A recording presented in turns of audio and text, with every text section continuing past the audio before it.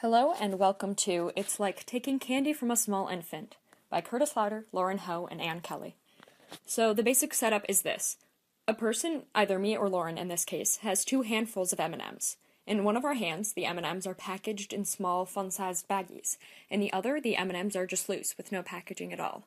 We offer the subjects both, randomizing which hand the bag is in, which hand the loose M&Ms are in.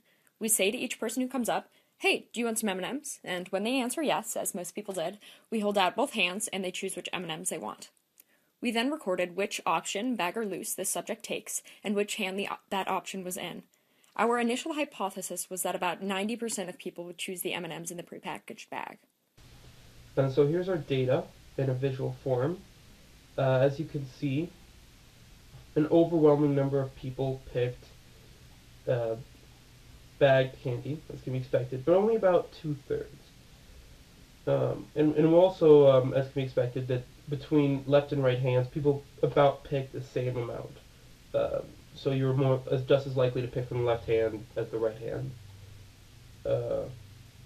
And so here's our data kind of broken up.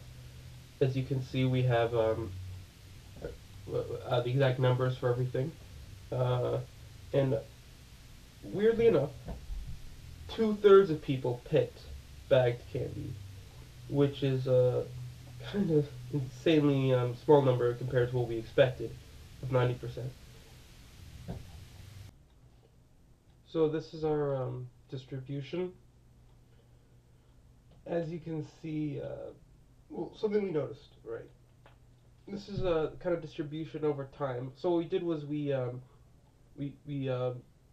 grouped every 5 trials together, and something we noticed is that the people who picked the hand to candy, loose candy out of our hands, they were more likely to pick it later in the experiment than earlier, right? And so we thought about it, and we kind of discussed it, and we came up with the idea that, well, the earlier subjects are mostly people in our class, right? 1 to 15 were mostly people from our class. While, 26 to 41, that was pretty much all underclassmen, those kids we brought in. So this brings up an interesting theory. Maybe underclassmen are more willing to pick candy out of our hands. So this would be an interesting experiment to kind of see, maybe if there's a correlation between age and willingness to pick candy out of our hands. Ugh. So yeah, that would be an interesting experiment.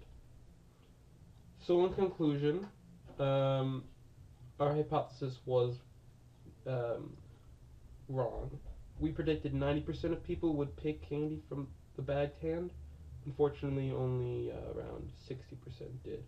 34.2% of people chose the loose candy.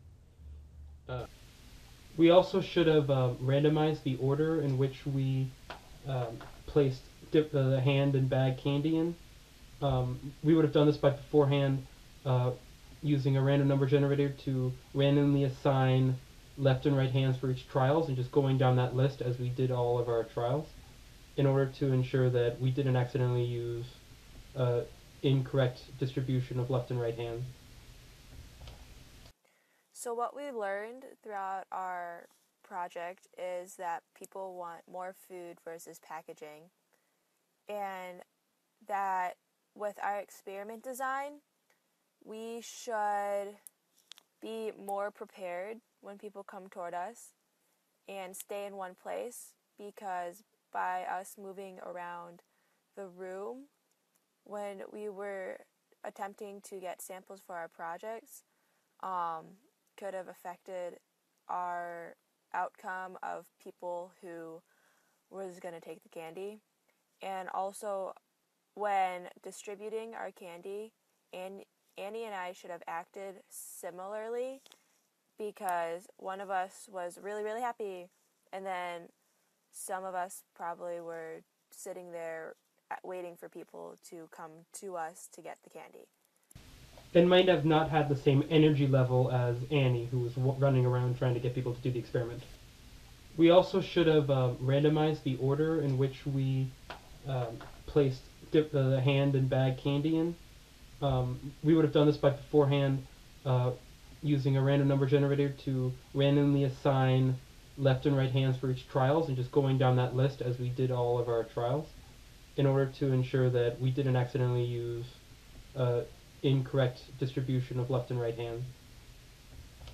At the end of our project, we decided that we would have changed some things, such as have a more consistent amount of M&Ms that were loose in one hand versus the other, because we randomly scooped in and got random amounts of candy, which could have influenced other people's decisions. We would have controlled where we would have given the candy. We wouldn't have gone out and stayed at the table. We might have just gone out or might have just stayed at the table. We would have changed our behavior because Annie and I could have been acting very differently based on what our perceptions were like toward other people. Some we called over, some people we knew, some people we acted very happy toward and just gave candy to them.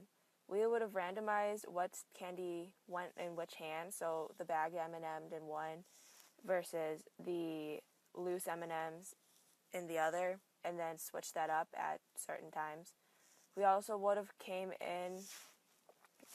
changed the amount of kids that we gave candy to, because if there was a group of kids that came together to our station and one person chose one thing and then the rest of them followed, like say one person chose the bagged M&Ms and then all the rest of them chose the bagged M&Ms, that could have influenced other people's decisions, or they came separate and they chose whichever one they wanted, probably without the influence of other people.